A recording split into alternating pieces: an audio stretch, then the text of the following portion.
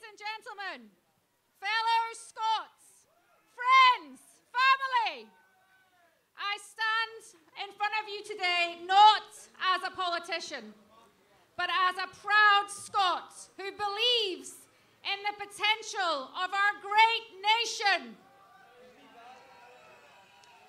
As we gather in Glasgow today in this good Scottish weather, our unwavering belief in the necessity of Scottish independence unites us all. And I am humbled to be part of this historic moment. And I want to speak to you today about the path we must forge with determination, unity, and integrity. At this point, there are those who would divide our movement, who would allow petty differences and personal ambition to overshadow our collective goal.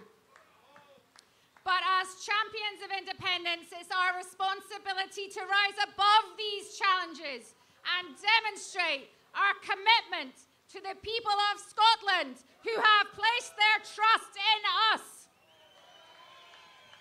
Now is not the time for division, for distraction, and instead we must unite, unity and focus. The Scottish National Party, once a beacon of hope, is facing turmoil. And whilst we acknowledge the contributions of former leadership, we must learn from the mistakes made and address these issues with justice, compassion, and reconciliation.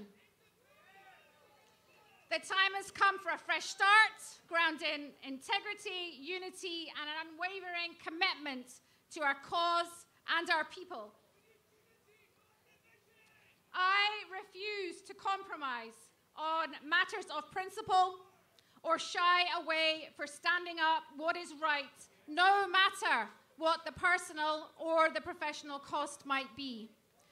And integrity is paramount. And we must uphold this virtue in ourselves and collectively as a movement. And an independent Scotland can only be built on a foundation of integrity.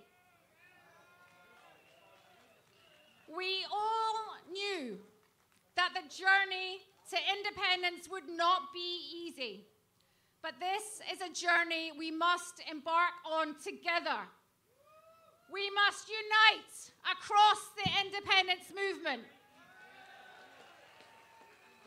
both within the SNP and the other pro-independence parties, to achieve the Scotland that we need and we deserve.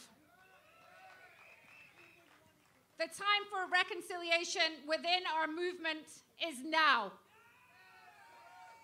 We must come together, learn the mistakes from the past, embracing those who have warned of misdeeds by some in our movement. But equally important, forgiving those who have been deceived by lies and misguided longer than we may have been. Let us all remember, those who travel alone travel fastest, but in the company of friends, together we travel furthest. As we forge ahead, let us remember the importance of integrity, sincerity, and cooperation in our leadership and in our movement. And through that mutual respect, that understanding, and that trust, we can build a brighter future for Scotland, united in the pursuit of independence.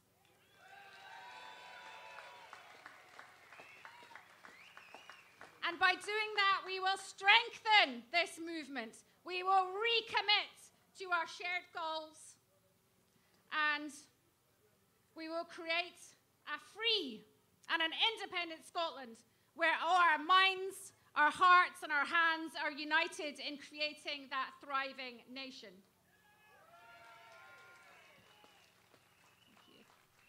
We will be the newest, oldest, freest country in the world. And the world will rejoice in welcoming us back to national statehood. And in the words of our national poet, Rabbie Burns, now's the day and now is the hour. Let this be the turning point in our journey to independence. A new dawn for Scotland, where unity, integrity, and determination guide our path to a brighter future. Thank you.